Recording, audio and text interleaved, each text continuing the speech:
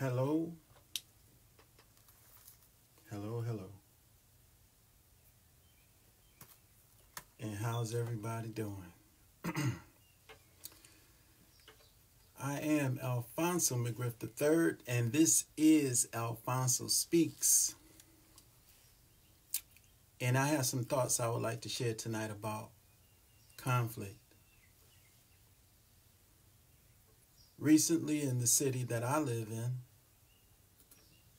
there was a shooting at a nightclub, and 5 people were shot. 1 person died. And this is not an uncommon occurrence because a lot of times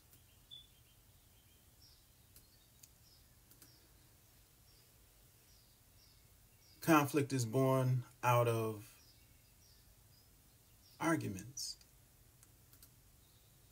These tragic results are born out of arguments. And so tonight I just want to talk about conflict. And this is something that I have decided to focus on, and even to some degree what I call kind of specialize in. I have a program that I like to share as it relates to conflict and confrontation. I think that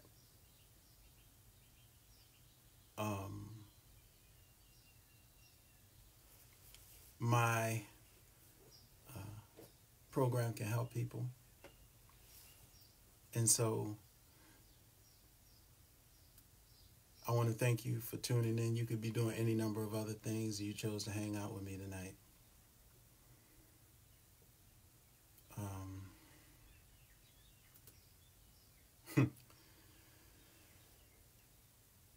It's a rough subject to talk about because it happens every day. People get in arguments. Arguments lead to out-of-control emotions. Out-of-control emotions lead to us doing things that we regret. And many times we have wonderful reasons why. We're tired of somebody talking about us. We're tired of somebody saying negative things about us. We're tired. We have a lot of reasons why we engage in conflict and confrontation. We have a lot of reasons why we engage in arguments. Everybody's human. People get upset. But I think we can take responsibility for ourselves to the extent that we don't have to ruin our lives and ruin our career and sometimes die because of an argument. And I think that we have the ability to have some control over ourselves to the extent that we don't engage in conflict and confrontation in that manner or in a self-destructive manner. So one of the things I say is that people die every day because of arguments fueled by out-of-control emotions. The present rhythm of our nation is conflict and confrontation. This is the norm, and it's the precursor for inevitable tragedies. Most conflict begins with our inability to accept a perspective or a situation that we don't like, disagree with, or tugs at our emotions in a negative way. What that basically means is most arguments and conflict begin with our inability to accept reality and then deal with reality based on what it is as opposed to what we think it should be or what we think it's supposed to be.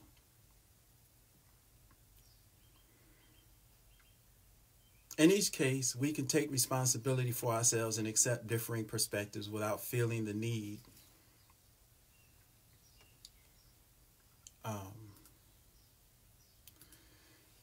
without feeling the need to attack a person verbally or physically. Our present reality encourages us to blame others for making us feel a certain way, and then we can find plenty of support in friends and family to assist us in our blaming others. that's kind of like the norm. If we can find enough people to agree with the fact that we should be upset and we should take action, then we're okay, in spite of what it could potentially cost us down the road.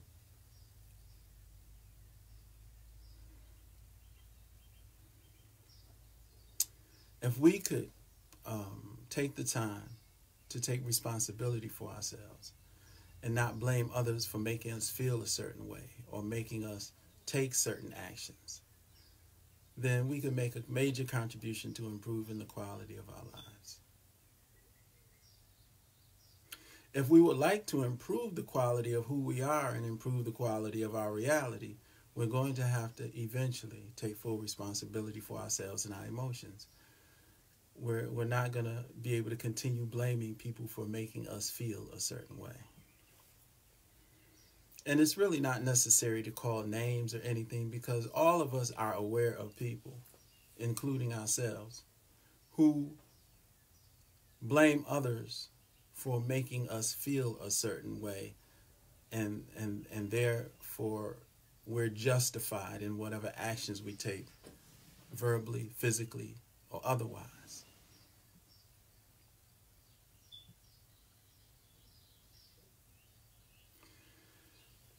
Again, somewhere along the line, we're going to have to take responsibility for our emotions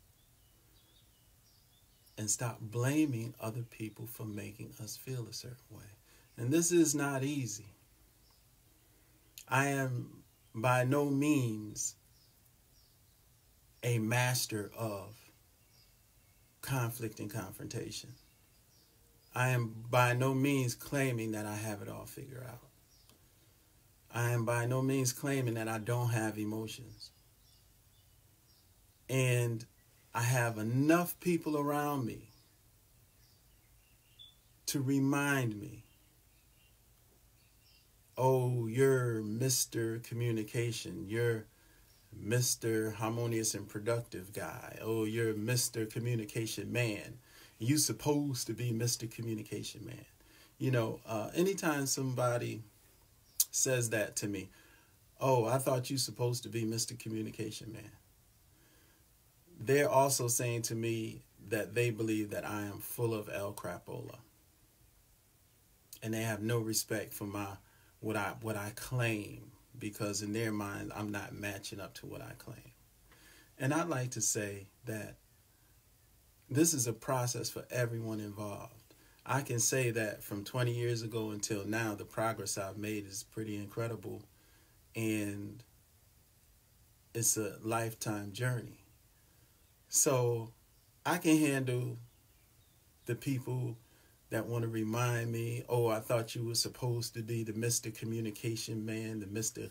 Conflict and Confrontation guy, the Mr. Problem Solver. I can handle all that. And I would say to people who, or to anyone who has a desire to become a better person and has a desire to help people in any kind of way, don't be discouraged by people who try to kind of call you out on what you're trying to do, how you're trying to improve, or how you're trying to contribute. Don't be discouraged by people who try to imply that you are full of El Crapola because you aren't 100% master of what you're claiming to speak about. Nobody is a master of anything. This is according to me. This is not necessarily the truth. But nobody is a master of anything. You know, as long as there are next levels of understanding available in any subject matter on this planet, then we're still learning and growing and have the chance to evolve and take whatever it is we're thinking to next levels of understanding. So again, we have to be better with this conflict and confrontation. You know, it's destroying us in general. It's destroying us as individuals. And it's preventing us from growing and evolving at the rate we have the ability to. Of course, we are humans and we have emotions. But we have the ability to manage our emotions to some degree. And the more we work on that ability, the better we'll get at it. And that's just real. Uh, um, it's not it's not an overnight process, and it's not easy, but it's possible. And as long as it's possible, then it's something that we can do, something that can be done. And I'll continue to say, I am out here working on a program. I'm interested in talking to high school students, college students, um, workers at businesses and corporations, doing workshops, all of these things as it relates to conflict and confrontation and how we can contribute to limiting conflict and confrontation.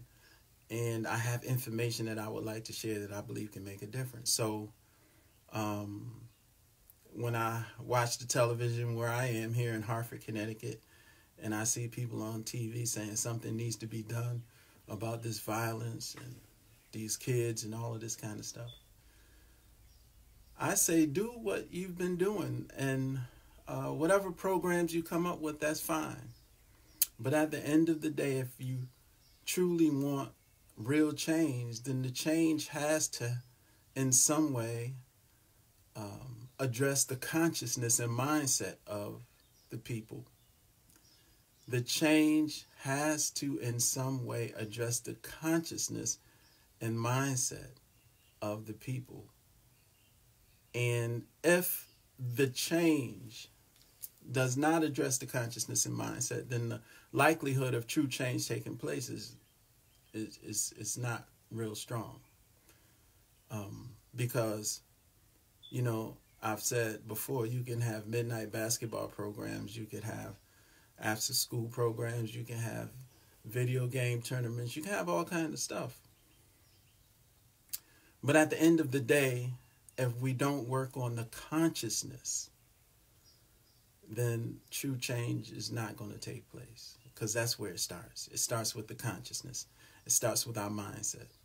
And until we address the consciousness, then what we see out here in general is going to be consistent. It's going to keep doing what it does. So I am Alfonso McGriff III, and this is Alfonso Speaks. And I appreciate you for tuning in. I love you, and I always will. And I will never give up on my people. Ever. Thank you. Peace. I'm out.